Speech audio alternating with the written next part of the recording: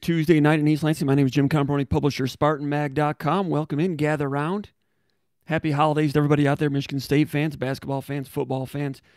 As we do every week, we talk Michigan State sports here at Spartan Mag Live, and we'll be talking mainly football based on the questions we received over at the Underground Bunker message board. We've got about 11 or 12 questions this week. Also, check out the post-game Spartan Mag Live that we did on Saturday night, talking about Michigan State's loss to Ohio State. What was the score? 52-12, something like that. Also, Michigan State's basketball game struggled a little bit with Western Michigan on Sunday evening, getting ready to play the Virginia Cavaliers in the Big Ten ACC Challenge Wednesday night. That's tomorrow night as we record this. By the time you see this, we may have already the game may have already been played. But want to get everybody to gather around. Come on in. Let us know what beverage you're partaking in. Even though it's a Tuesday night, feel free to hit the refreshments and have a good time here every week at the Spartan Mag Live Fun Fest is what it is. It's a fun fest. Anyway, let's go straight to the mailbag. My name is Jim Comparoni. Give us a thumbs up if you like the show. Give us a thumbs down if you don't like the show. We're okay either way. Marlo from Grand Blanc leading off today. Posted over at the Underground Bunker message board. Underground Bunker message board is the daily narrative on Michigan State sports. It is the church of what's happening now with Michigan State football, basketball, and recruiting. Although basketball, that conversation at SpartanMag.com takes place mainly at the Final Forum message board. I have a lot of fun over there talking Michigan State basketball. If you're not familiar with SpartanMag.com, it's the Michigan State website covering Michigan State. It's the Michigan State website, part of the Rivals.com family, the Rivals.com network. Been part of Rivals.com for a long time. Spartan Magazine's been around since, and SpartanMag.com's been around since the beginning of the internet. Not quite as long as Lynn Shadnoy was. We didn't cover Lynn Shadnoy, but we were around. We've been around for a long time. Spartan Magazine's been around since I've been with them since 1993. Prior to that, covered Michigan State in different places, but you don't want to hear about that. You want to hear about the Spartans a little bit. Marlo from Grand Blanc, one of our better subscribers and posters over at SpartanMag.com, says, what do you think Michigan State's percentage of installs are in our offense and defense? Are we limited from knowledge, or are we limited from player abilities?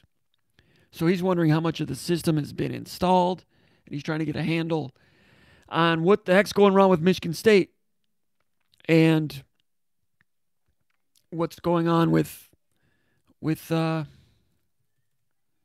all the blowouts. 3 blowout losses and a loss to Rutgers. Tell you what, Mel Tucker's pretty aggravated by those losses as well, in the margin of defeat. So I think it's a combination of those things. I think it's athletes and getting familiar with the system and with one another. And in the Big Ten, if you're weak in one little area, it will get exploited. And people will find those areas to exploit. You can have a pretty good team at 8 positions on offense and defense, and that's not enough. That's enough to get beat. That's kind of where Michigan State is right now, although Michigan State was good enough to beat Northwestern. But I think it's mostly player abilities. For example, a lot of people wanted to see Michigan State spy a little more with Justin Fields, the fine quarterback of the Ohio State Buckeyes, and going through the first quarter and looking at things closely. I saw at least 1 or 2 plays when Michigan State did have a spy on Fields. One time it was Noah Harvey, and he just kind of sank too far into the defensive backfield, came up trying to make a play, and gave him too much space. I know it's hard to tackle Justin Fields in space, but if you had somebody that was maybe further along in the system that had played a spy in this system before, maybe he doesn't sink as far. If it's a better athlete, maybe he can make a tackle. Noah Harvey's 6'4", 240. He's a big guy. He was recruited to play the previous system. So he's doing the best he can, doing pretty solidly between the tackles in some situations. Maybe not the all-encompassing versatile player you want to do a lot of the things that are being asked to do by Michigan State's 2 linebackers in a 2-linebacker system. With 2 linebackers in a 4-2-5, I'm not exactly clear on whether those linebackers need to be more physical or be able to cover more greenery out there. I suspect ideally both, but covering all that space, Noah Harvey does some decent things in a 4-3. I think he could be functional. Not perfect for his skill set, but Michigan State, they have what they have. So that's one example. On defense, you look at the touchdown Ohio State scored, their second touchdown to go up 14-0. It was like a 25-yard touchdown pass to Wilson, number 5, the wide receiver. Michigan State dropped into a cover 3. Kalen Gervin was over there on the near sideline, as you're watching on television. The near sideline, if you're watching, the nearest to the press box and the television broadcast cameras, he's over on this side. They throw to that sideline, and the receiver just has too much space to work with. And Gervin's playing a basic cover 3, and everybody, DBs at that level, they know what a cover 3 is. Arlovsky, the color commentator, made a big deal about the expression of the route being a wheel route, which became an outcut, and he thought it was a great route combination, something he had never seen before, didn't have a word for it. That's all well and good. Maybe that confused Gervin a little bit, because basically Gervin was influenced too far to the inside, toward the middle of the field, and Michigan State had a safety in that deep middle. And as the ball was thrown, I suspect that Tucker and Harlan Barnett will not be happy with the spacing of those corners, the back 3 and the cover 3, Kalen Gervin being on the play side of that. Now, Gervin is, third year? He's been learning cover 3 since he's been here. Maybe that's the first time he saw that route.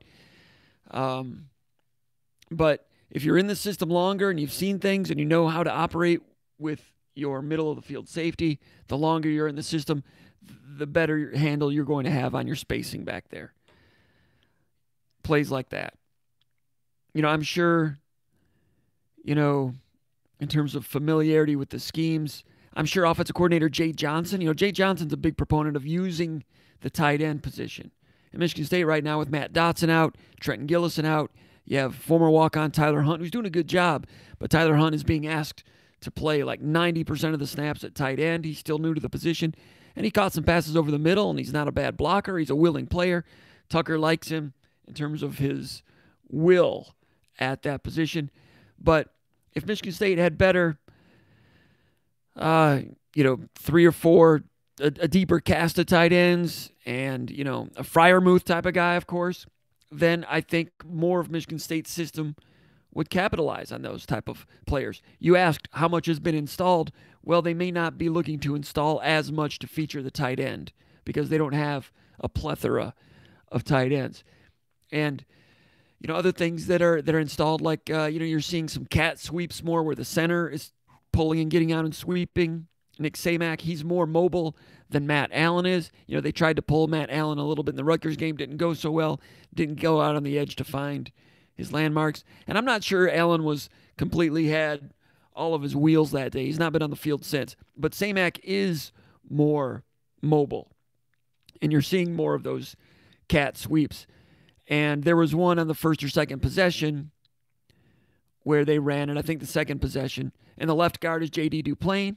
So the center, Samak, snaps and pulls out to the left, and Duplain is going to block back here to take that defensive tackle that Samak had vacated. Well, that defensive tackle is that number 92 or 72, Togai.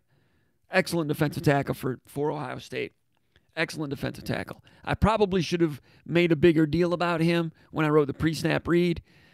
First snap of the game against Michigan State, I realized Michigan State botched up the play with Rocky Lombardi, pistol formation, going to his right for a handoff, and Connor Hayward went to the left.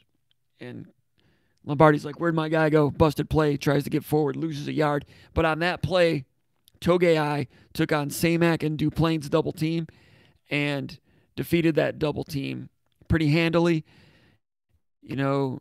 Duplain climbed off to try to get to the linebacker level.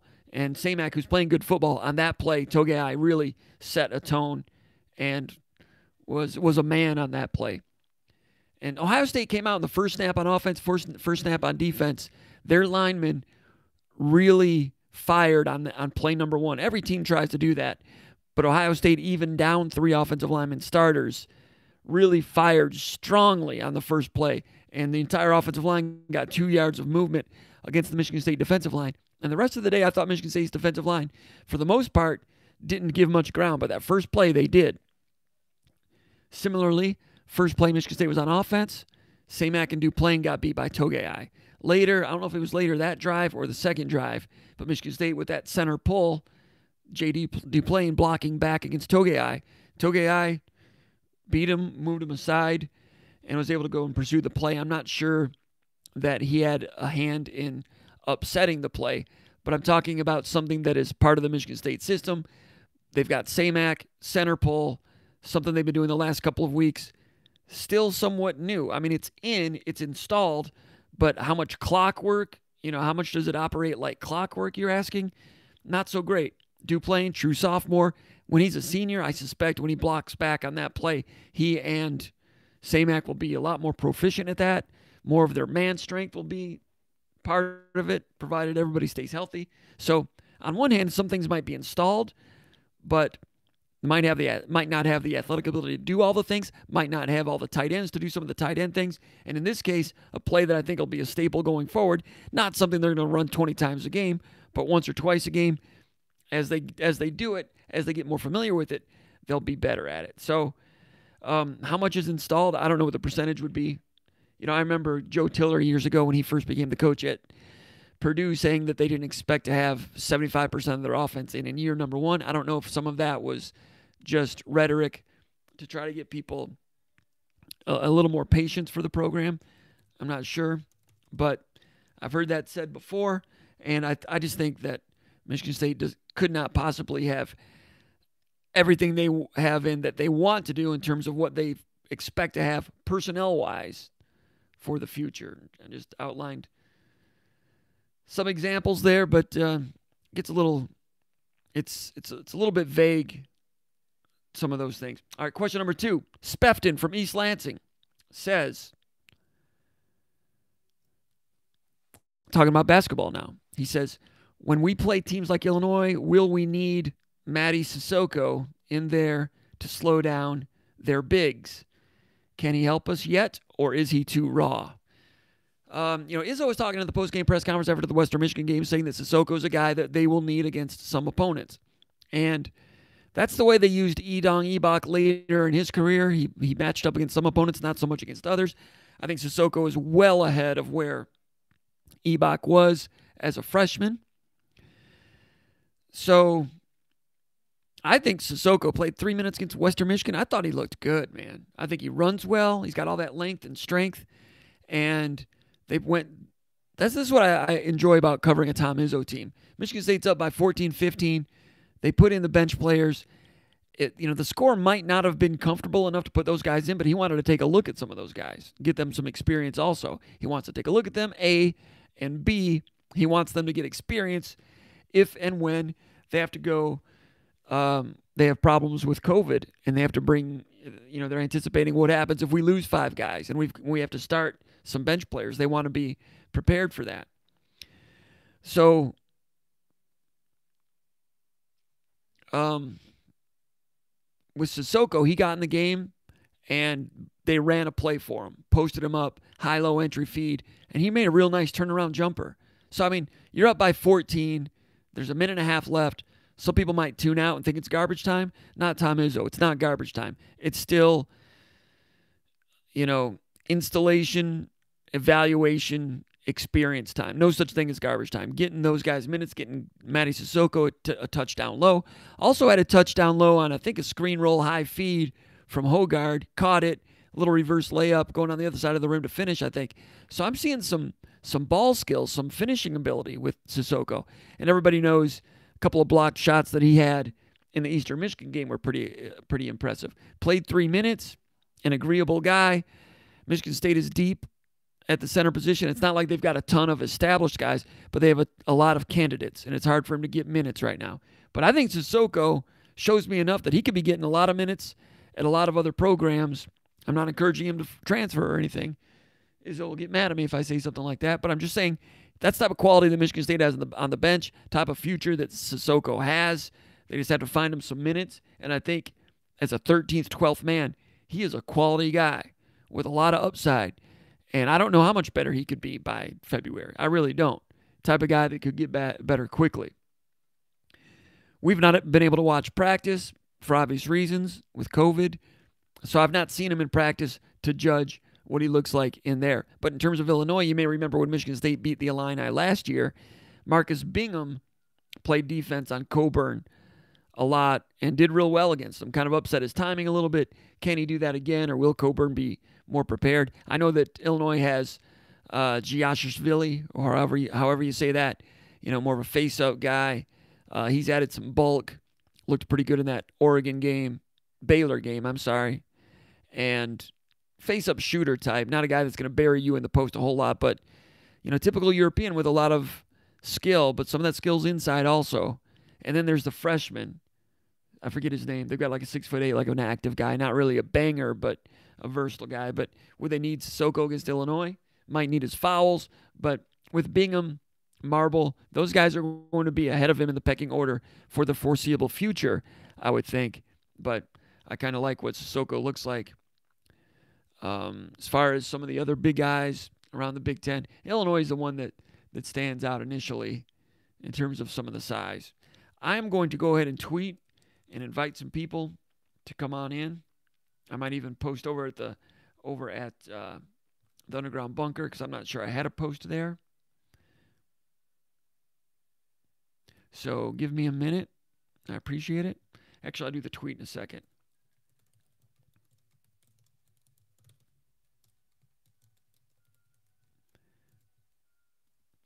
I think that should work. Let's see. Also, let's go to question number 3, and then we will go over to the chat area. Feel free to post your questions in the YouTube chat area, and we will get a handle on those as they come in. Always having a lot of fun with it. Always enjoy having our friends here, SpartanMag.com subscribers, and those of you that are not subscribers, go check it out, SpartanMag.com. We will have something up later over the banner, top of the page. I'll probably post that up later. Just, you can try SpartanMag.com, 30 days for free trial offer. We'd like to get you over there and test us out. See if you like it. We think that you will.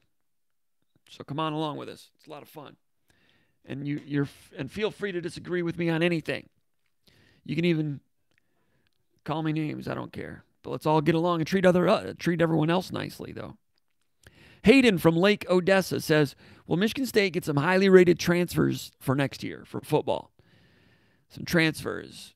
Yes, Tucker has made no bones about it. They're going to be into the transfer portal looking for players. In fact, at today's press conference, today being Tuesday, his weekly press conference, he said, quote, we are aggressively evaluating the portal and who is in there on a day-to-day basis. It's a big part in what we do in recruiting. So Tucker, they're looking at it. They know that they need to add some talent. And, somebody reported a couple of days ago that something like in the last 6 days, there have been like 140 players that have entered the transfer portal. There's a lot of players out there that assume that grass is greener elsewhere, leaving programs. And I'm not sure how many of those guys are going to find what they're looking for out there in terms of scholarship opportunities, playing time. I mean, we saw that with Michigan State last year when Connor Hayward joined the portal. And I'm not sure he got the type of attention he was expecting. And I don't want to say anything disparaging about him, but he came crawling back to the program, and he's very fortunate that Mel Tucker allowed him back in. I don't know where he would be today without that. How many of these other guys that are going into the portal are going to find that they don't have opportunities elsewhere and wind up without a scholarship elsewhere? It's also more tight than usual this year because seniors are being given the option of returning for another year if their coaches want them, basically. So coaches are making decisions on which seniors do we want, how many slots do we have, how many are we going to be bringing back, and it's not an ideal year to be in the portal, but there's a lot of people in the portal. Michigan State's going to be looking. Now, can you get players from power programs to help you? I think there could be a little bit of that. But it's been my experience that usually players that come from a power program that have been disappointed elsewhere, there might just be something wrong there. I'm not sure what it is, but you might be able to get a player here and there. Now, if you're Georgia or Ohio State, sure, you're going to be able to get some excellent players. If you're Michigan State, are you going to be getting somebody else's, backup player and he comes in with backup ability? A couple of years ago, they had the defensive tackle from Nebraska that came in. They needed him because Michigan State was weak at defensive tackle that year. I don't know, was that 2016 that year? I forget his name now. But he came in and he never started at Nebraska. Came into Michigan State, started, and he was functional. They needed him. They would have been worse off without him. But it's not like he's going to come in and be an all Big Ten type of guy. Now, there was Trevor Anderson, who came from Cincinnati back, when D'Antonio was first getting started. And Anderson was a guy out of Detroit that D'Antonio had at the University of Cincinnati. Came up, sat out a year, played for Michigan State, I think in 2008, 2009. He was a good player. Good player. Not a great player, but a good one. Now, that's a guy, coming up from a mid-major plus. At the time, Cincinnati was a mid-major plus. He was moving up in weight class coming to the Big Ten, and I think that's where you can get players. If Michigan State needs tight ends, linebacker. There's talk that they might be looking at the quarterback position.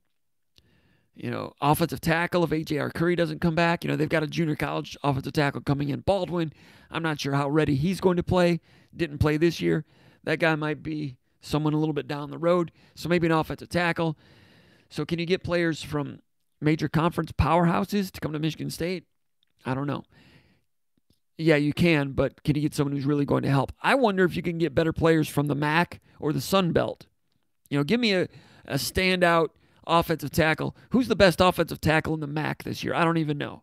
But if A.J. Arcuri leaves, I want to reach out to that guy somehow. Who's the best offensive tackle in the Sun Belt?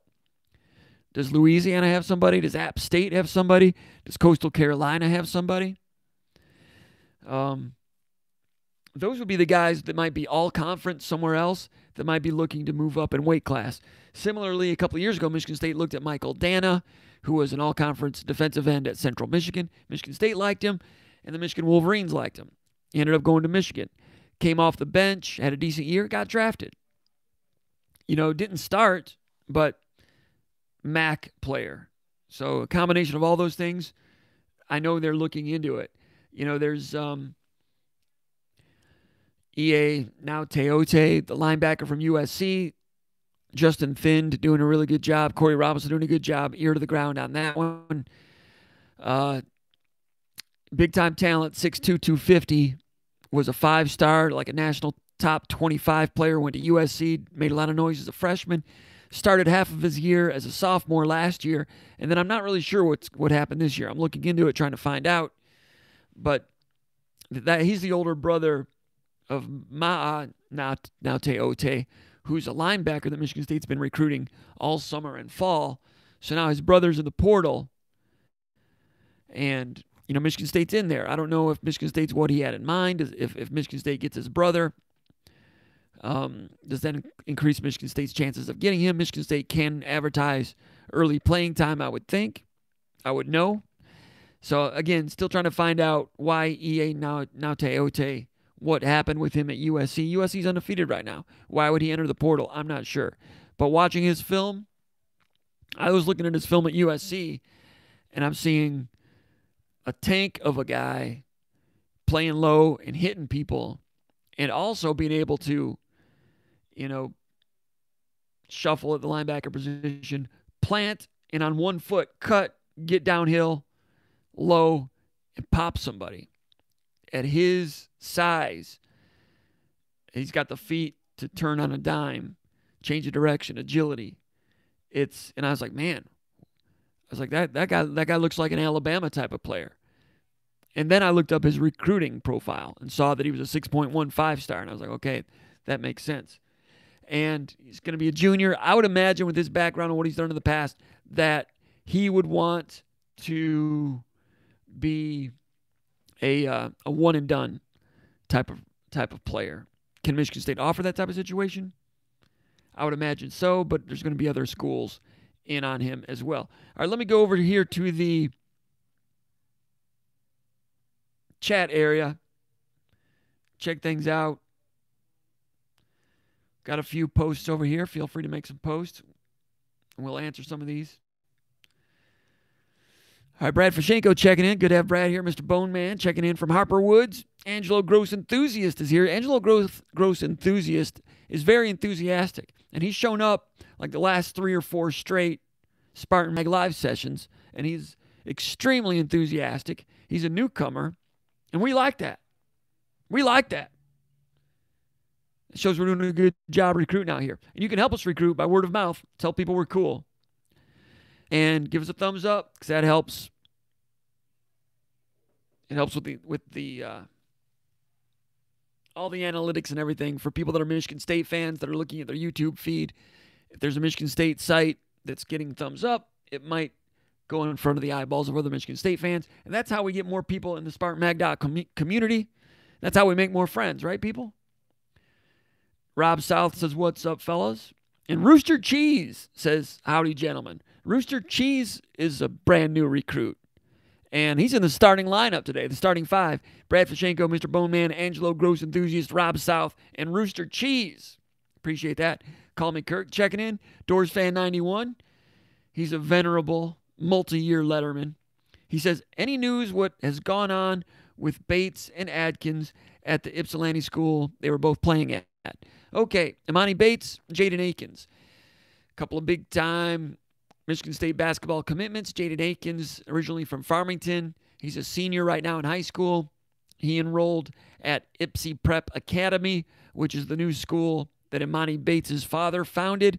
Imani Bates being arguably the best teenage player in the world, committed to Michigan State from Ypsilanti, Michigan, Ypsilanti Lincoln High School previously, now Ypsilanti Prep Academy. Now, we talked about this over there at the Final Forum message board, and there was a little bit of a spat there, a little bit of disagreement between Akins and Bates. Nothing new here. I'm not spilling any beans that people don't already know. It's a couple of very talented players getting to know one another in terms of sharing the basketball. And there were some body language problems there. So a couple of guys that are teenagers that are excellent talents that probably both sides need to grow up a little bit. And I think some people are going to help them along to get there. Now, there was some scuttlebutt that Jaden Akins was going to be leaving school or kicked out of school or whatever. I don't know if any of that's true.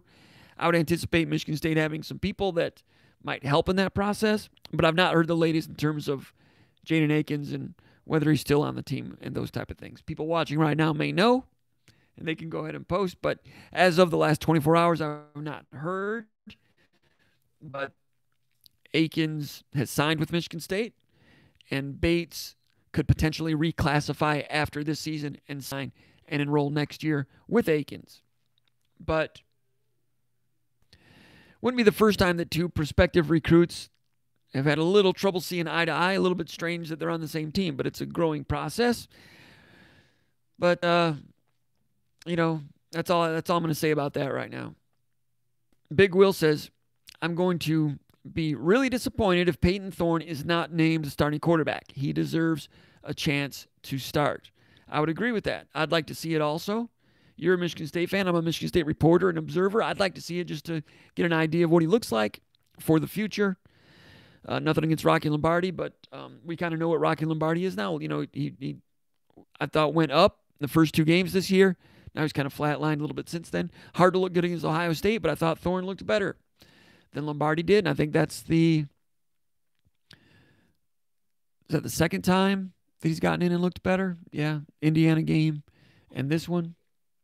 So just to take inventory and to get an idea of what to evaluate your own talent, let him start for a week, let him have the pressure and the responsibility for an entire week going into a game, and let's see what that looks like in quarter number 1, number 2. Maybe he'll make the same errors and turnovers that Rocky Lombardi did against Indiana and Iowa. I don't know.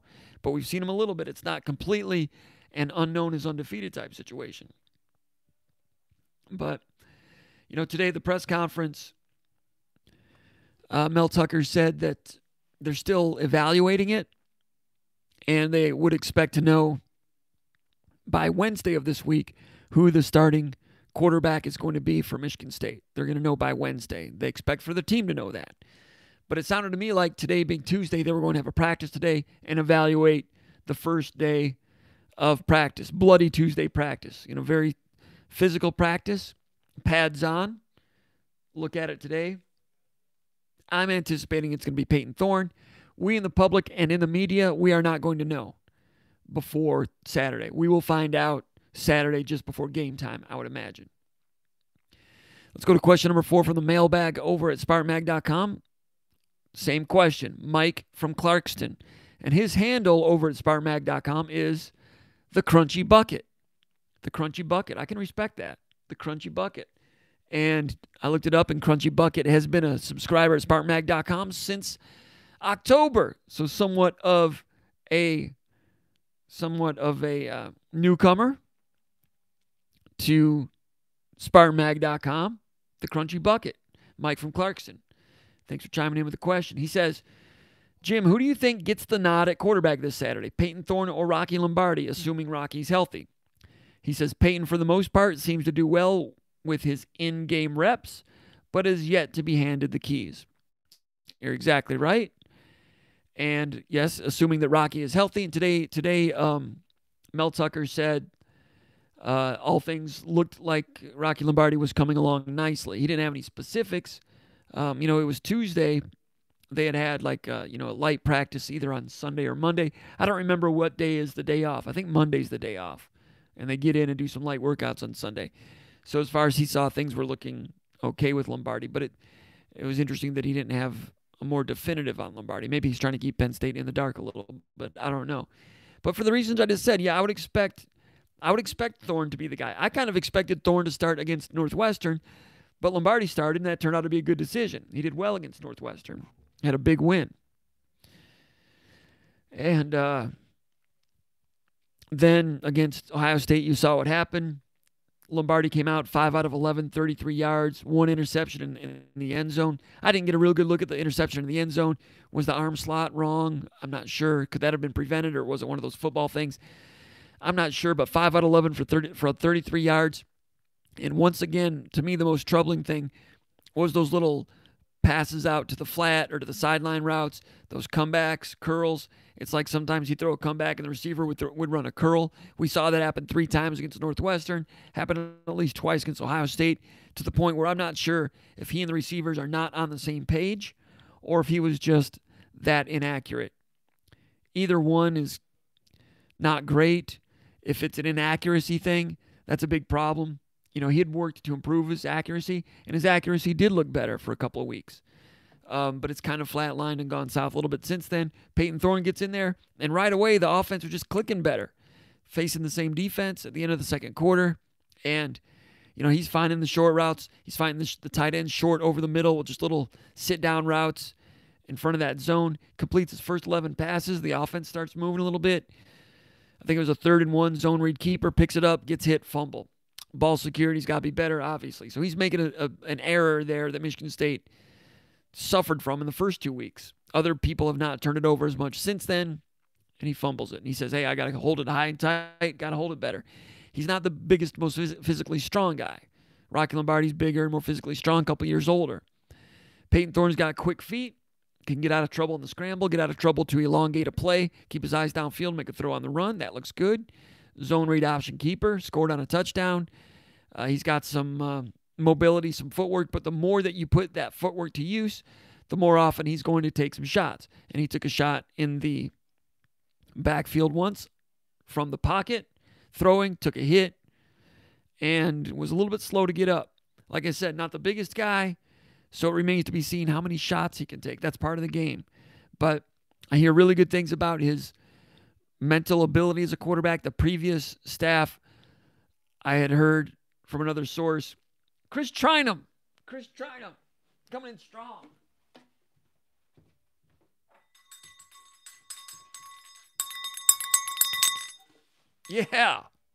Yeah. Chris Trynum. I think I'm going to be outside in front of Toys R Us next week. No, I won't. I would. I respect those people, but I won't be doing that. I'm busy. But I'm not sure Toys R Us is still open. But anyway, happy holidays to everybody once again. Chris Trynum, thanks again for the personal sponsorship. Really appreciate that. $25 is great. And anything, all of that's always greatly appreciated, including the $2 and the $3. Those are great too. We appreciate it. It helps. Helps our small business. Is Small Business Monday still, is it over? Yeah, I think so. Anyway, thanks, Chris. Appreciate it. So Thorne, over the middle, sit down, those guys, Tyler Hunt 2 or 3 times. And you just wonder, were those things available for Lombardi also? I didn't see a whole lot of differences in the route combinations and the plays that were being run. And Thorne was just getting it tempo, decisive, getting rid of it, not holding the ball too long. Threw the one interception on a slant, led him too much. Defensive back made really a great diving catch. You saw it. Not a bad read, just inaccurate. Tucker said today he wants accuracy. Something interesting that Mel Tucker said about the quarterback situation and what he's looking for. He did not elaborate with his evaluation about quarterbacks. Didn't say much about it at all. I don't think he wants that to play out in the funny papers. But he said, he's looking for the quarterback to be the number one competitor on the team, or at least the number one competitor on the offense. It's the first time I've heard him say that. And that, I think, explains a little bit why he's been so enamored with Rocky Lombardi, because Rocky Lombardi is a heck of a competitor. And he also wants somebody who's a leader. And he was impressed in the first game that Rocky Lombardi did not get rattled. All those things, I think that there was some mental and psychological attributes and physical attributes that I think really appealed to Mel Tucker as they were trying to establish a baseline of consistency, which they have not established. And I had heard that Lombardi was a little less likely to make mistakes in practice during the preseason. And I heard that Thorne was reasonably satisfied with his role at the outset of the season. Back at the beginning of the year, I thought, back in August, my forecast would have been that Lombardi would start, but Peyton Thorne would become the starter at some point in the season. I suspected it might happen after the Michigan loss. Well, they beat Michigan, and Lombardi was heroic that day. And everybody likes Lombardi. And his teammates respond to him as a leader. I got great respect for him. But the reads, the accuracy is just not quite where it needs to be. Maybe it can still get better, but Thorne's come in and done some good things. I would imagine Thorne's going to get the nod this week. And prior to the Northwestern game, Tucker kind of mentioned a little bit about, the quarterback situation, but not much. He was asked about it. This week, he said they're still evaluating it. I'm not sure he even came out and said they were still evaluating it last time around after the Indiana and Iowa games prior to the Northwestern game. I don't think he even acknowledged there was an evaluation going on. He said there was a competition, but then he said there's competition at every position every day. So that kind of lessens the meaning of those words. And I understand why he stated it that way. But this week, it just seems like he's acknowledging there's more of a decision to be made, saying there's going to be a decision made by Wednesday. So, again, it sounds like it's more up for grabs this week than it was prior to the Northwestern game. And for those reasons, and also a second time that Thorne has come in and looked and sparked the offense. I mean, you saw it. They drove, turned it over, got it again in the second quarter or second half, drove, touchdown, and interception, then drove again, field goal. He was productive. 16 out of 25, 147 yards. By that time, Ohio State was playing a lot of zone and maybe giving up, later, midway through the second half, maybe giving up more things underneath. Against Indiana was giving up nothing. Indiana came at him with blitzes. I think he attempted 20 passes against Indiana. 20 of them, he faced blitzes. And that Indiana pass defense, he won't face a better pass defense the rest of the year. Of course, there's the Penn State game, crossover game. And if you win 2, possibly a bowl game. So, there's that. Question number 5. I didn't write down who this was from. Error on my part. Anyway, the question is, we've heard different numbers on this year's recruiting class in terms of a potential number of transfer portal players. What is your best guess to the number of each when all is said and done with the roster heading into the spring? Well, right now Michigan State has 18 committed players. Mel Tucker recruits. Mel Tucker keeps saying that he expects to have a 25-man class. I'm not saying he keeps saying that, but he indicated that during the summer and again on one of his radio shows recently. He said some would be able to be back counted to last year. So I think last year, what did Michigan State sign? 21 or 22?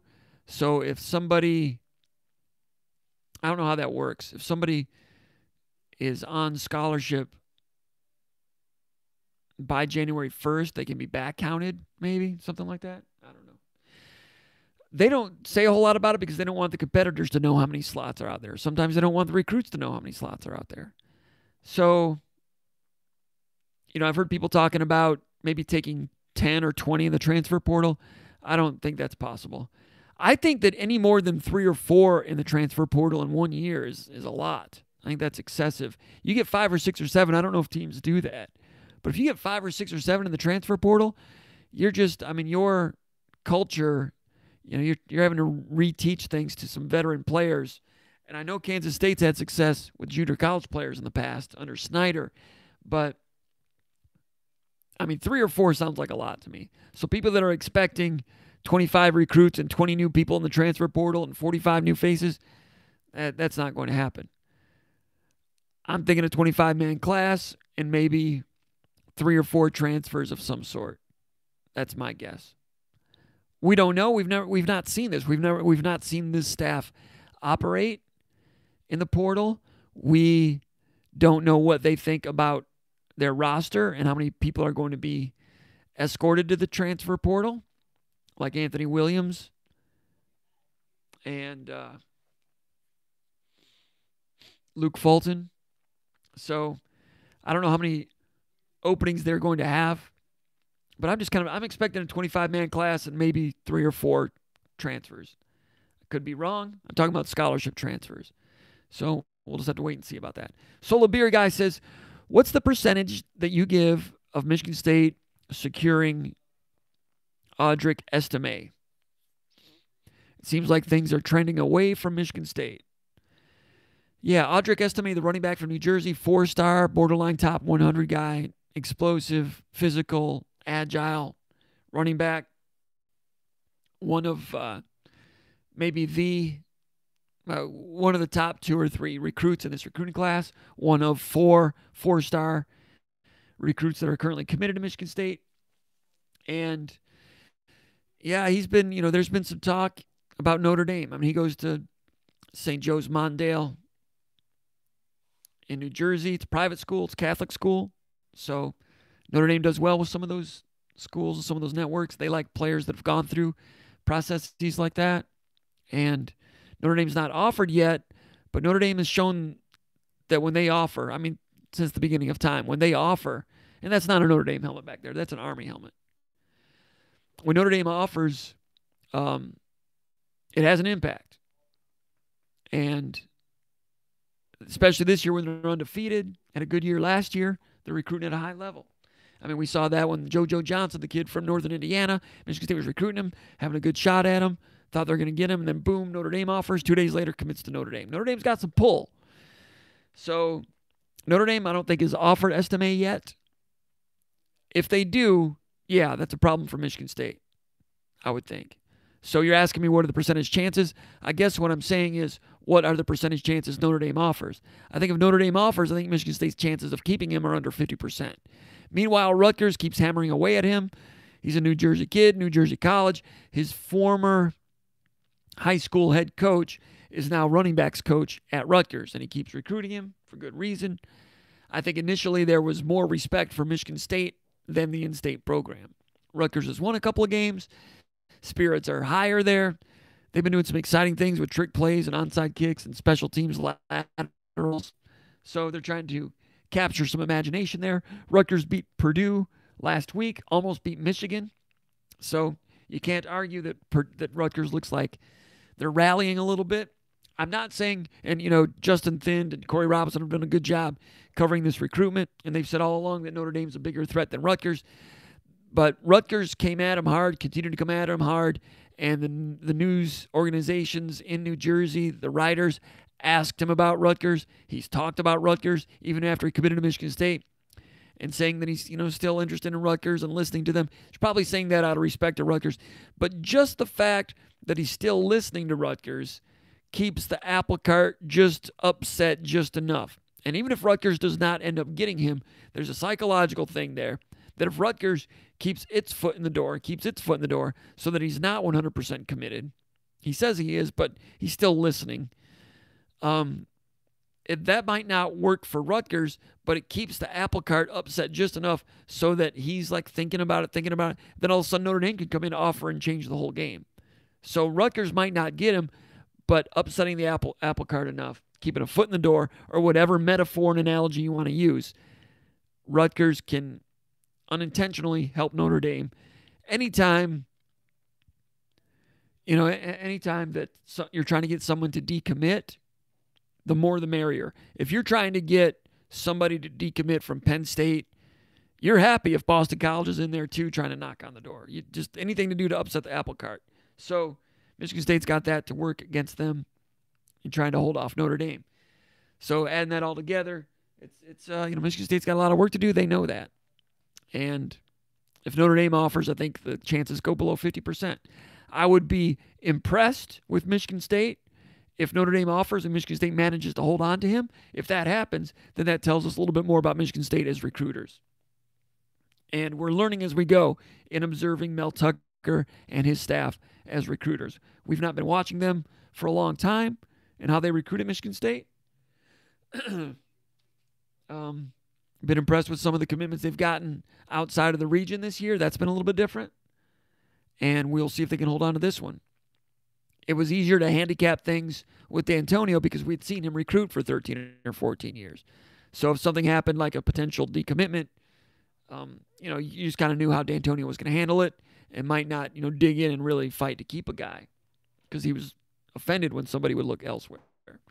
Still learning with Mel Tucker and how good a job, how much they'll fight, how successfully they'll be able to fight to keep a 4-star commitment from out of state. If Michigan State had won more games this year, would that have helped? Absolutely. All right, we're going to probably have a short program today. Sometimes we go 2 hours. Going to get through about 3 more questions here, then back over to the chat area, then we're going to wrap it up. On Wednesday, if you're watching this after Wednesday, we expect to have post-game coverage of Michigan State's game against Virginia in the ACC Big Ten Challenge. Michigan State 5-0. I think the time is those Spartans are ranked, number 6 in the country, something like that. 5-0 is always hoping to get some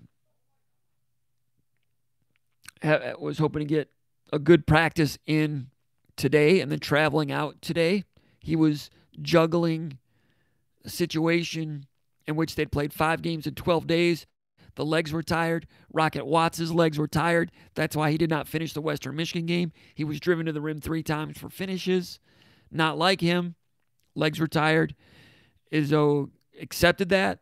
Liked the way Rocket Watts played in a lot of ways in terms of continually improving as an offensive quarterback, a facilitator.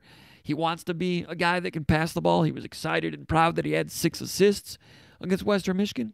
So I think the Rocket Watts project at point guard is on schedule and looking good. So you got that. And then trying to figure out what's going on with the big men. But fatigue-wise, yeah, they've got a lot of depth, but still 5 games in 12 days, and Joshua Langford sitting out a game might have had the liveliest legs of anybody.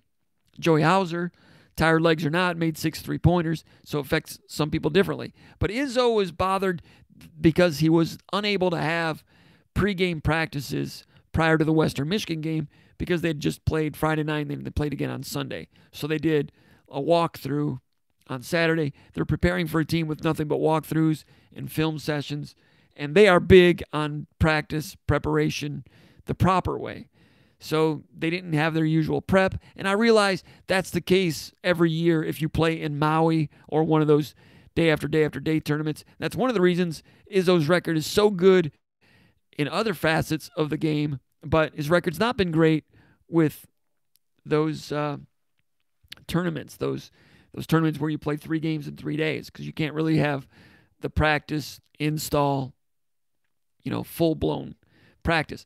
Against U of D, it was Michigan State's 4th game. It should have been an advantage for Michigan State. It was U of D's 1st game, and Izzo said flat out there were 2 or 3 players out there we had zero scouting reports on, and they gave up some field goals here and there because the players didn't know how they drove or what they did. Michigan State's big on knowing what you do as a team, what you do individually, and cutting off what you like to do, making you play left-handed. U of D comes out there sight unseen. That's one of the reasons that game stayed close. So Izzo's not panicking about those games being close. He'd like to be able to play some of those games with a full chance to prepare. That being said, U of D's going in there for the first game of the year, so it wasn't ideal for them either in terms of being ready to play, but it probably was a net positive for U of D because they were more secretive on things. So with Michigan State, now Izzo was looking forward to getting some practice in. On the other hand, he had some tired legs based on 5 games in 12 days. So 9:30 game at Virginia, and he's already complaining about the late game and not getting back till 4 in the morning the following day. So let's see. Then their next game is going to be Sunday against Oakland University. They'll have time to prepare for that. But these Big Ten ACC Challenge games are important to Izzo, and it just seems like every other year there's a problem in trying to get prepared in time. There have been, like the time they played North Carolina at Ford Field in the regular season, Michigan State had just gotten back from Hawaii, and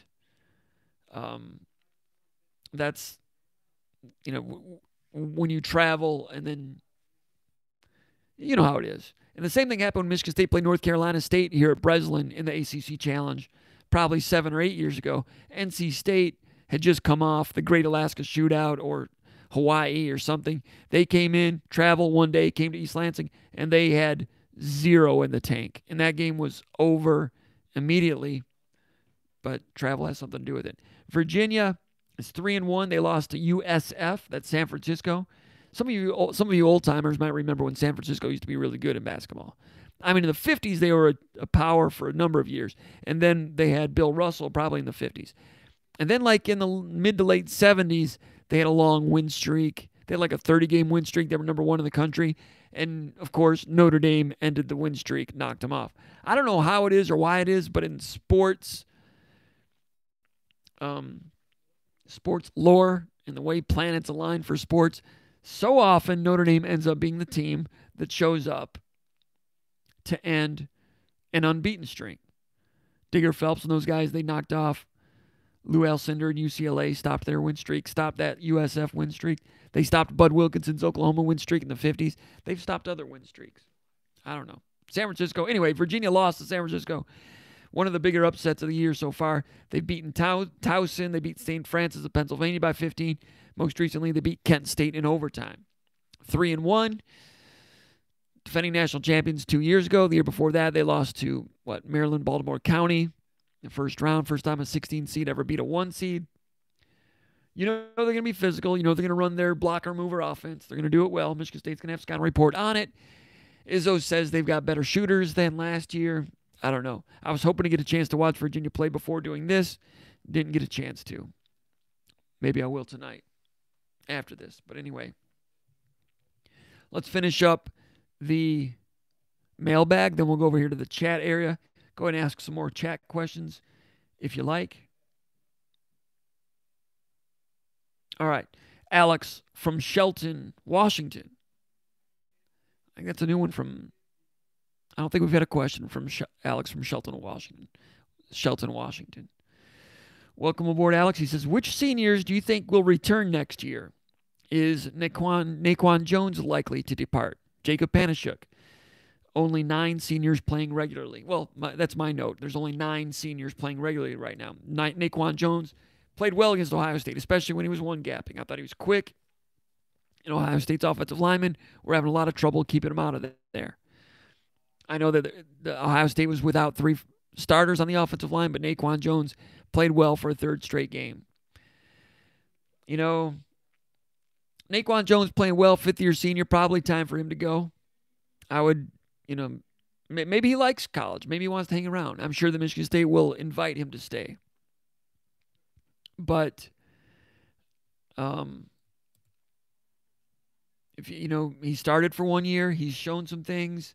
At some point, do you really want to come back and go through 12 more games just to keep your stock where it is? Do you think you've got a chance to improve your stock? I just have a feeling that Naquan Jones might be ready to go, might be advised to go. Probably a good decision. Now, Tucker was asked about it today, and he didn't give any specifics on numbers about which seniors might be going, but his quote is, he said, quote, "We will take it on an individual basis, and then we will make decisions on those guys, and guys will make decisions whether they want to come back or not. It's a collaborative effort, and it's communication. So we will just have to see. There are some that may come back, but we'll just have to see because everyone is going to make a decision based on what's in their best interest. It's really a fluid process.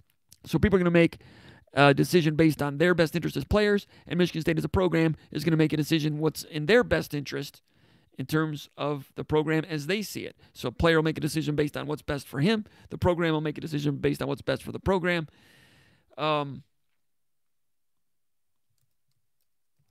Actually, there's 10 players that I can count right now that are playing on a regular basis. So I think Naquan Jones, Antoine Simmons, I think Antoine Simmons might be as good as he's going to get. So go start to get paid, see if you can make a team, get drafted. I think they go. Jacob Panashuk, probably going to listen to his brother a little bit. His brother's been in various camps. I think he's still on a taxi squad. He'll be able to give his brother some information about what it would look like for him. I'm sure if Mike Panashuk has an agent, probably going to represent Jacob also, they'll make an informed decision there. I suspect that the coaches would invite all three of those back. I suspect all three are going to go. I would suspect that the coaches would invite A.J. Arcuri back. And A.J. Arcuri got beat for a sack last week, but that's the first time he's gotten beat for a sack all year. And it happened infrequently last season.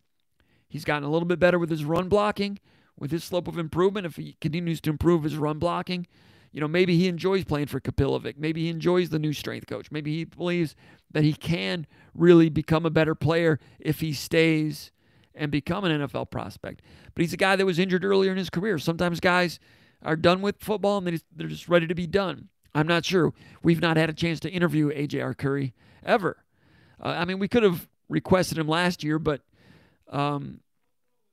didn't. Maybe he was out a little bit last year, but I didn't talk to him. And then this year, the only interviews are through Zoom for obvious reasons, and he's not been out yet. But I would expect that they would invite A.J. Arcuri back. I'm not sure where Arcuri stands, but I think Arcuri and Matt Dotson are two guys that might benefit from another year. Matt Dotson was injured in the Michigan game, former four-star recruit, athletic guy, added some weight last year, took a little bit off this year, got injured in the Michigan game. He'd been out ever since, played against Ohio State, a handful of snaps, had a reception over there in the left flat. And you saw him lower his shoulder and break a tackle and go through the next bit of contact for extra yardage. And, hey, I thought Matt Dotson looked like he's got a lot still left in the tank. And I wonder, he's had some injuries. He's done okay, but, players are always believe in themselves. And he probably believes that he could be an impact guy, an all Big Ten type of guy. I'm not sure if he could. Things kind of went one way or another with D'Antonio and the previous offensive staff. They liked him, but if your career has just kind of been not what you thought it was going to be, then there's a new coach coming in. Okay, a new beginning. And this coach says he's really going to utilize the tight ends. Okay, great. That sounds great for me. I'm excited. I'm fired up. Go out, get injured in the second game. I could see him wanting to come back. Would they invite him back? I would imagine so, because Michigan State is low on tight ends. But part of that's going to be, our kind of guy. I don't know. Behind the scenes, is Dotson the type of guy that they think is completely committed to the program? I have no reason to think that he's not, but how they see him as a worker and dedication to the program would have an impact on that, whether they invite him back or not. So I think those guys are interesting ones. Beasley's an interesting one.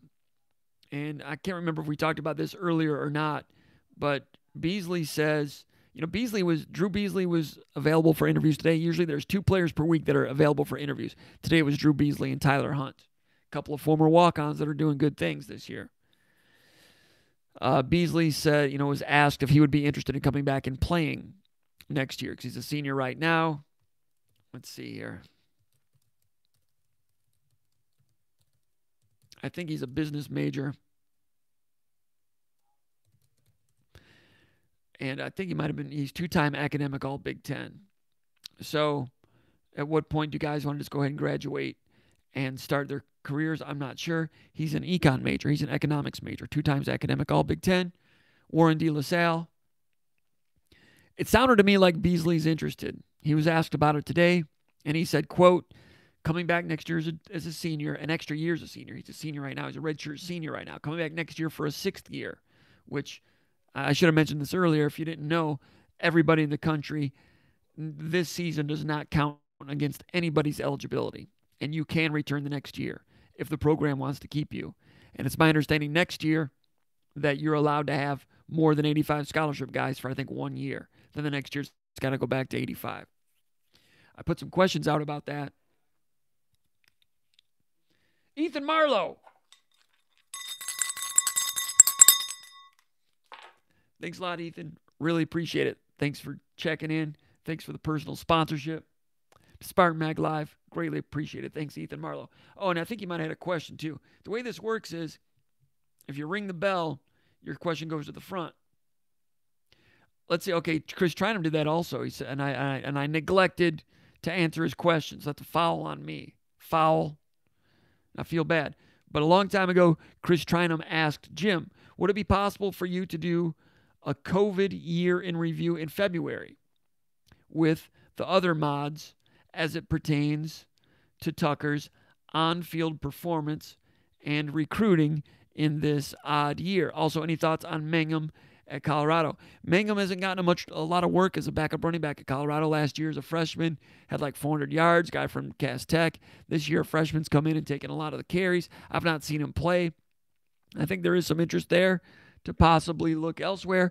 I don't know if Michigan State has room at that position. I don't know where Michigan State is in terms of their interest there, but that's an interesting one. A guy from Detroit that went out to Colorado with him. Then then Tucker comes to Michigan State. Michigan State's recruiting his younger brother, who's a standout at Birmingham Groves, wide receiver DB. He's got some toughness, got a frame at least 6'2", a lot of skill. I mean, that guy looks like a 4-star guy to me. I think Rivals has him as a 3, but if Makari Page, who went to Michigan, was a 4-star, his junior film is better than Makari Page's was. He should be a 4-star, in my opinion. But you're asking what? Would it be possible to do a COVID year in review in February with other mods as it pertains to Tucker's on-field performance and recruiting? Yeah, we could do that. February. Yeah, we could do that after the February signing day. Usually we do, when the recruiting year is over, we usually have a podcast. We usually do that anyway. In one form or another, we review the entire year. Who got away, who didn't, all those things. So I would imagine so. Yeah, it's good thought, good point. Ethan Marlowe says, count much appreciated, just sliding in for the jar, absent to the party, watching hard hands bros, mean cousin battle North Carolina. Will listen in the morning. First question may have been mine. Go green. Thanks, Ethan. Appreciate that. Getting back to the number of seniors. Beasley. Yeah, Drew Beasley said when asked, Beasley, econ major, 5th-year senior right now. He's already redshirted. He'll have a chance to come back for a 6th year if the program wants him. He was asked, is he interested in coming back for a 6th year? He said today, quote, that is something I have given some thought. Actually, that's not the way he said it. He said, quote, that is something I have given some thought, but that is something I still have to talk to Coach Tucker and the rest, so I can't comment on that yet. So, very smart decision for him to not come out and say, yeah, I want to come back. Put pressure on the coaches to make sure I come back. He's thought about it. He obviously has a feeling about it, but he doesn't feel it's in his best interest to mention what his feelings are. So I think that's pretty smart. Sounds like he wants to come back. Maybe he needs to talk. Maybe he wants to talk to the coaches a little bit about where they think he fits in, but he can look around and kind of see where he would fit in. Does Jacob Panashik leave? Michael Fletcher's coming around. Avery Dunn's been traveling, but we've not seen him on the field yet. Are they going to go after a transfer portal defensive end somewhere else? Possibly. You know, Pietrowski's played a little bit as a true freshman. They could use Beasley. How's he feeling? Seems to be okay. So other ones, Shaq Brown, Trey Person. Trey Person starting on a regular basis every year now. That's a senior. Shaq Brown's a senior. They're both fourth-year seniors. Those guys never redshirted. I asked Mike Tressel about a month ago about the new rule and whether the new rule could be good for someone like Trey Person, who's finally getting in there, finally getting, coached by Mike Tressel and different coaches. Harlan Barnett probably to an extent a little bit also. And Tressel said something very similar to what Drew Beasley said. He said, yeah, that's an interesting rule. I have to wait and see. It depends on what Coach Tucker says. Could be something good for him, but was very non-committal about it. At the safety position, you got Michael Dowell. You got Xavier Henderson coming back for another year, scheduled to. At safety, I think they might like to have Trey Person back. They might look to invite him back. A good senior, probably not going to get drafted. Come back, he could elevate his game. Shaq Brown. Could Shaq Brown get drafted this year? 5 interceptions, tackling well, had a nice big hit last week. He's not perfect, but he's pretty good. He's got a frame. I think there's a chance Shaq Brown could get drafted this year. Maybe, I don't know. I'm not an NFL talent evaluator, but it would depend on what kind of 40-yard dash time and how he tests at the combines. He would be looked at. Maybe Shaq Brown goes. Maybe Trey Person comes back. I'm guessing. What about Matt Coughlin, the kicker? He's had a good year. He's a business major. He's redshirted, so I think he's graduated. Would he want to come back? I don't think he's an NFL prospect. Does he want to go out and join the real world? I don't know. The guy strikes me as someone who's having fun. A guy strikes me as someone who's having fun being a college football player. I don't know how well Olsen is doing, the true freshman kicker who's on scholarship. Olsen dressed for the Ohio State game. He's an Ohio kid, I'm pretty sure. First time he's dressed for a game this year, which I don't really understand. I'm still not sure if that's a Big Ten rule or a Michigan State rule. I think that you can dress more than 75 at home. Michigan State's only dressed at 75. Maybe they want less confusion on the sidelines. Maybe they want fewer people going to the locker room. Maybe they want fewer people during warm-up. I'm not sure, but I don't know. They know more about it than I do. But if you're allowed to dress more than 75 at home, I would think you would want a freshman kicker to get out there, dress, run through the tunnel, experience game day, even though there's no fans there, and just go through the pregame workout of kicking field goals out there in uniform in a game in the stadium. But maybe that's why they did it this past weekend. But Olsen's around. Do you want to have 2 kickers on scholarship? Olsen and Coughlin. But like I said, next fall it won't really count as a scholarship. By the way, if my phone runs out, it's about to run out really quickly. If it does, then thanks for tuning in. I'm going to answer these questions, and then we've only got a few more minutes left on my phone before it runs out. Dominic Long, does he come back? Not sure. Do they ask him back? Not sure. They like him, but I'm not sure they'd ask him back. M. Johnson 2000 says, Comp, what are the likeliness of Tucker landing one or both of the Naote brothers? He says it seems Ma'a is trending toward Michigan State. I would agree with that. I think Naote, very good chance he ends up at Michigan State.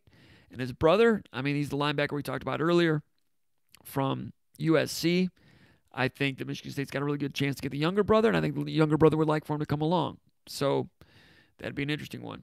Let me get through these questions real quick before the time runs out. Angelo Gross Enthusiast asked the same question. Call Me Kirk says, what are your percentages that we keep estimate? I'm going like 30 to 40%. That's what Call Me Kirk says. Judging by, what are the chances Notre Dame's going to offer? I'd probably be around the same area.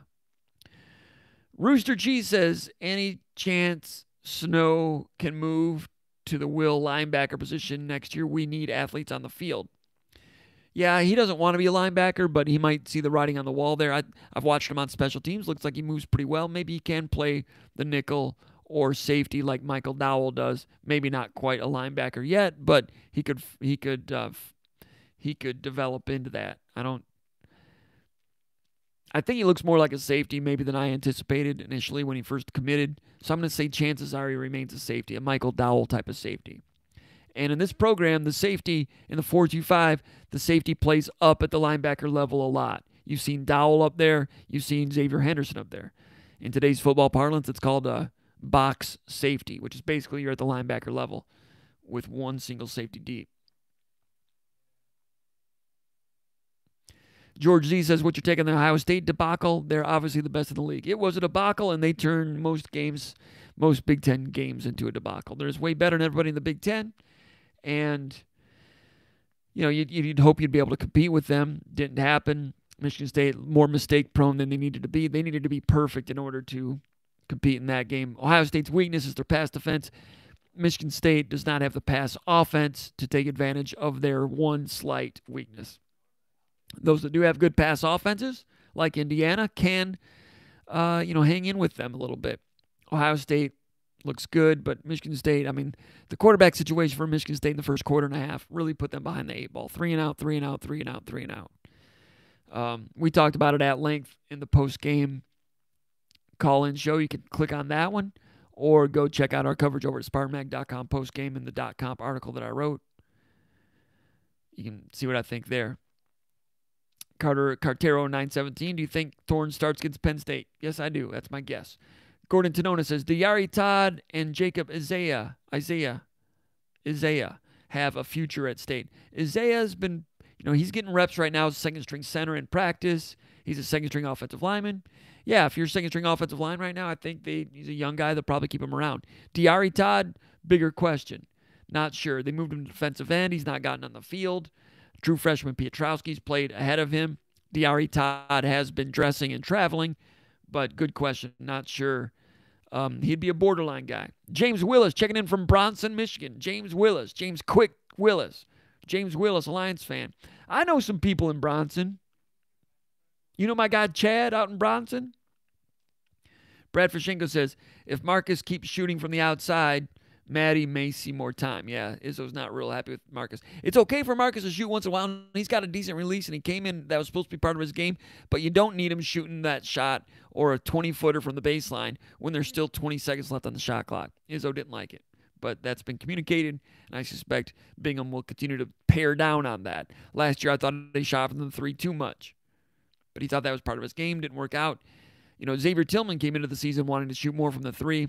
Wasn't working out. He stopped forcing it. Bingham's still trying to find it there. James Willis says, do you think Imani Bates will at least play his freshman year at East Lansing? I think so, but with all the drama last week, that kind of upsets that apple cart a little bit, but I think so. I think he's going to classify early and go to Michigan State for a year. I think that his dad wants him to play for a year in a very demanding defensive-oriented system like Izzo's, be away from home, but not too far away from home, get on TV, increase his Q rating, especially if they allow the name and image and likeness thing to go through. If he's able to sign a contract, complete a semester, and then start getting paid immediately on January 1st at the beginning of the next semester, which he won't be hanging around for. Chris Trinum, tardy but attentive, Mall 286 signing in from South Philadelphia. Doors Fan 91, for your information, today would have been Jim Morrison's 77th birthday. Happy birthday, Jim. Happy birthday, Jim Morrison, for sure. 77. There's dudes out there that are 77 still recording stuff and writing stuff. I wonder what Jim Morrison would have been doing if he was still around and what he would have been doing for the past 50 years. Because he died at the age of 27, right? Wow. I don't want to be old guy, but I am. Can't help it. But Springsteen's got a new song, Ghost something or other, and it's pretty solid. It's like something it sounds like it's from 1988. too much of his stuff in the last 20 years has been really somber and depressing. And he tried the Pete Seeger thing and all that stuff. That's all right or whatever. But this sounds like something from the 1980s, which if you're like me and have a receding hairline like me, you might appreciate. I'm not saying it's for everybody, but if you're a Springsteen fan, go to Springsteen.com and listen to the new song, Ghost something or other. It's not great, but it sounds like something that could have been out in 1988, which sounded all right. It's not like he's trying to go big and, get, have some big tour and go up with, put something up high in the charts. I don't think he's concerned about that. I heard something that it was the first time that he didn't release a demo to his band and tell them what to do. It was more like the band collaborated a little bit more on this than in the past. I thought he was pretty much done with that type of sound, but that was new, and I think that, good for him. And he's got to be about the same age as Jim Morrison would have been. Mr. Boneman says, basketball, why has Tom never landed a kid from DeMatha High School or Oak Hill Academy? It's a good question, especially considering the Carlton Valentine's from there. I don't know. Cartero 917 says, Toys R Us is out of business. Yeah, probably because of Brandon. Angelo Gross Enthusiast says, Comp, with Indiana getting COVID and Ohio State not getting 6 games, if we beat Penn State, then we would be in the Big Ten championship game, assuming the rules don't change. I've heard some people say that. I don't think so. I don't think they're going to allow that kind of. They're not going to let that kind of loophole do something like that at the Big Ten championship game. Mr. Bowman says, Comp, happy holidays, bro. Coach D had a strict policy with recruits. If you commit to state, you are not allowed to take a visit to another school. What is Coach Tucker's stance on that? He's never said what he thinks about that. I think he just expects to continue to recruit who he wants to recruit all the way through. Gordon Tenona says Notre Dame beat UCLA on Dwight the Iceman Clay's shot. Detroit Spartan says Detroit what? Brendan Biala says hello. Detroit Spartan Plan A Bama offer. Talking about Mangum. Oh, okay. Yeah, the Mangum kid got the Alabama offer a couple weeks ago. Sounds like it's a committable offer. I did talk to his dad a little bit about that, and he said Alabama's been in contact with him on a regular basis, as has Michigan State. Robert Beck says Lou Alcindor never lost to San Francisco. I didn't realize that, but he did lose to Notre Dame when Notre Dame ended that winning streak, right? What's his name mentioned that. I am old. Detroit Spartan pointed that out. D-Mac says, do you see all the recruits signing next week, and do you see Mel Tucker picking up any more commitments, and what are the chances of stealing Budden from Penn State? Chances don't look good from Budden. Michigan State was going to continue to recruit him, and they did continue to recruit him, but Michigan State's not really had the type of year that might have allowed them to steal him, although Penn State did have some problems. I'm not hearing anything. Maybe there's something on the super-duper download that something could happen, but I've not detected anything there with Budden. In terms of the number of the people that are going to sign, 18 commitments right now. I'm guessing, we've had some articles about it. I'm guessing 12, 13, 14, something like that. We know Rayshawn Benny's not planning to sign. Audric Estime not planning to sign. I think Vandermark, the offensive lineman from New Jersey, don't quote me on this, but I think I might have heard that he's not going to sign. Hampton Fay, there's something about it today. Spartan Insight's been doing some research on that. So is Corey Robinson and Justin Thinn. They're doing a great job. Paul Konrad doing a great job. Justin Thinn doing a great job. Corey Robinson doing a great job. Ricardo Cunha doing a great job. Great starting lineup at SpartanMag.com. Great for the news organization, all the work that those guys are doing. But let's see. Wigginton, Watson, they're going to sign. Derek Harmon's going to sign. Cam Allen's going to sign. So I'm guessing 14 or 15. There'll be a few that don't. All right, Brad Fashinko says, care to elaborate on the Rico post regarding a current Detroit player going to the portal? I don't know who that's going to be. I wouldn't be shocked. I don't know if, Mustafa Khalifa, I don't think is really part of the program right now. Is he done with football? Does he want to go to the portal? I don't know. I'm not, Devontae Dobbs, Kapilovic was asked about him last week, and he kind of was a little bit vague with his answer, didn't want to close the door on the guy, but says if they improve, hopefully they'll be a part of it at some point. Dobbs has had some health issues. I wouldn't be shocked if it's someone like that. There's been some speculation about Julian Barnett. I've not heard anything like that. Now, Barnett, very talented, a guy they want to get on the field. He's been on the field for special teams, played a little bit at corner, but hasn't really grasped the system as much as they want. Is he getting frustrated? I don't know. But, yeah, I wouldn't be surprised if I'm not surprised that there's somebody that's going to be entering the portal, and there's going to be more. So,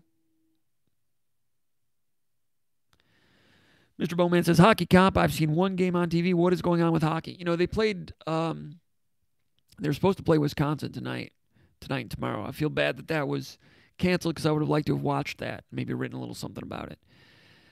They were swept by Minnesota, and they were 1-1 against Ohio State. Minnesota's undefeated. Minnesota's pretty good. I think Minnesota's playing Michigan tonight. Might want to turn that one on. I didn't see those games yet. I want to go back on my Big Ten Plus subscription and zip through those games against Minnesota. I watched a little bit of it. I know they came back, played a little bit better in the second game, but not good enough to beat Minnesota right now at home. Not good enough to sweep Ohio State after beating them on the first night. Big Ten right now, I think there might not be as much parity as there was last year. Last year, there was just a mosh pit, 1 through 7. They're all pretty much equal. 2-0 Minnesota. Thanks, Bone Man. So, Minnesota's pretty good. Michigan is stacked with talent, too, as they always are. The defenseman, Cam, what's his name, number 4? He's good. And then the freshman, who could be the number 1 pick in the NHL next year. So I think with Minnesota looking really good, I think that's a third year for their coach, the guy that came in from Mankato. Or did he come in from St. Cloud? He came in from one of those in-state powers. It was like a move that made sense to replace Lucia, who'd been there for a long time. But Minnesota's a program that's got a lot of horsepower, been misfiring a little bit, not hitting their potential. Looks like year 2 or 3 with the new guy, they're starting to hit more of their potential. So I think this year in the Big Ten for hockey, you might see more separation. You might see a heavyweight like Minnesota, maybe even Michigan up there, and not as much of complete 17 parity. It might be 1 or 2 up at the top. And Michigan State trying to scuffle in there in the middle. So far they've played Minnesota. It would have been nice for them if they had swept Ohio State to get some separation away from the Buckeyes, because that's who you're kind of competing with there in the middle. But that's what it looks like right now. But I've not seen them in a couple weeks. We'll talk a little bit more about that. I think they play next on the 19th. I'll try to get a